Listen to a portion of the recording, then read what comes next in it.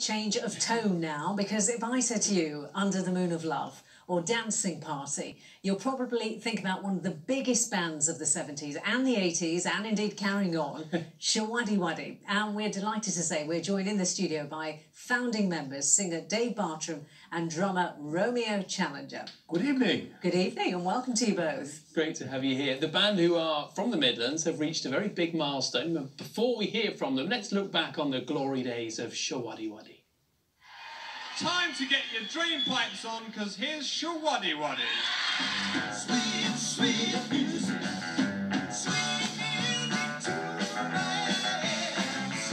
Nearly 15 years after the original American rock and roll explosion, this band from Leicester brought the style and the sound back to life.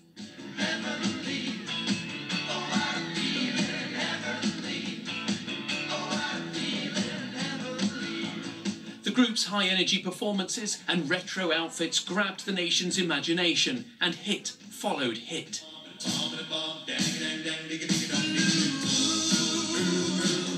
Among their achievements, a run of 7 consecutive top 5 hits, with 10 singles reaching the top 10 and 23 breaking into the top 40.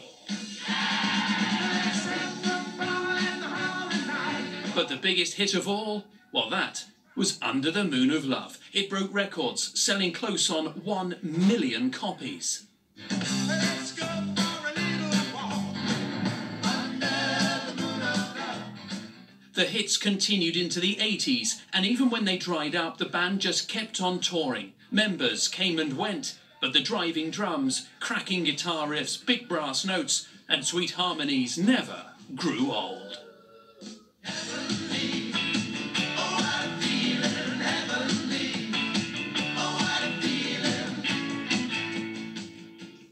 See, the best of Showaddywaddy there. And I have to say, while we were watching that, Dave and Romeo, you were both looking at it, singing along, and we were looking at the hairstyles in particular, weren't we? The good old. Yeah. Don't mention hair. I had your hairstyle. We all had that hairstyle. Did you have a mouth of confetti? No, I didn't. But how were the days? Yeah, well, let's go back to that time, actually, because you were very smart, you looked the part, and it was a type of music, really, that people were able to sing along to, and they could dance to as well, couldn't they? Well, yeah, but the thing is, they were great songs, and they still are great songs, but, you know, they were exposed to the American audience first. Then, of course, people in Britain didn't know these songs whatsoever.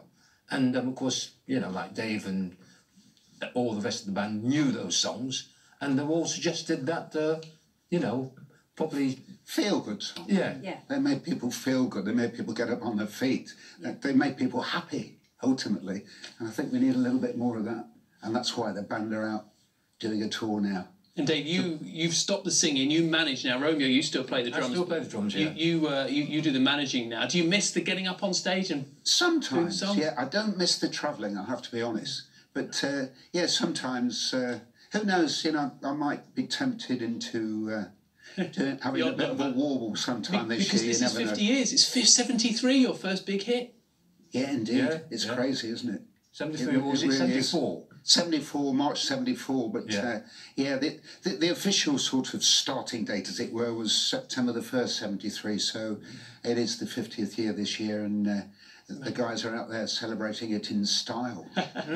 And by the way, if you want to go to visit one of the shows on the tour, they're all going up on our website later. They have all the dates, so you can go and find out where they're going to be.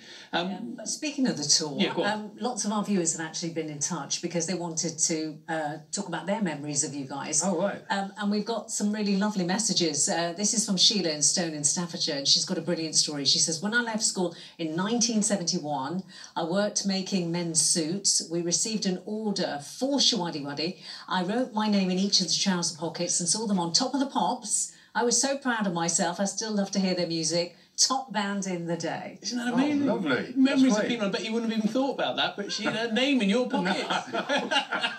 See, that's what we used to do before you had selfies. Well, we couldn't get arrested, actually, when we tried to get our first set of suits made. Nobody Yes. wanted to know. Then when we'd had a couple of hits, everybody was kind of... Well, the thing is, I'll have a look in the suits because I've still got one or two original ones. Have you? And I'll have a look and see if the name's still there. Sheila. Yeah, look, Sheila, okay, Sheila yeah. Stone, yeah, she'll be delighted. I've got one more for you. Sue in West Bromwich says they used to pinch our drinks while performing, but after they would come to our table with more drinks and chat to us. Happy memories. Did you have quite a good rapport with fans? Oh, we had a quite good rapport, but I don't think we nicked their drinks. I think I might have done... Occasionally I would get down into the audience and sing to somebody. And, Have a swig of there. yeah. Sort of pre-COVID days, weren't they? Yeah. We lived in different times then, didn't we? We certainly did, yeah. What's your favourite songs then? I know we've all got our favourites, we've been singing them today. My favourite single is I Wonder Why. I remember working really hard all night on that one and being really, really pleased and being a big sort of self-critic. I thought that one... Quick one, Romeo. Which Mine's You've Got What It Takes. You've got what it You've got what it takes. takes. I like Trocadero because I've got your albums. I'm a proper full-on fan. So right. Here we are. Anyway, listen. Thanks so much for coming. Good luck with the tour. Pleasure to be Thanks here. for 50 years of entertainment. Come along, everybody. Come along and see the band. Yeah, Let's get the bring forecast, those shall we? outfits as well. Looking forward to seeing those again. Thank you very much for being with us. Cheers, thank you. Here's Amanda Houston.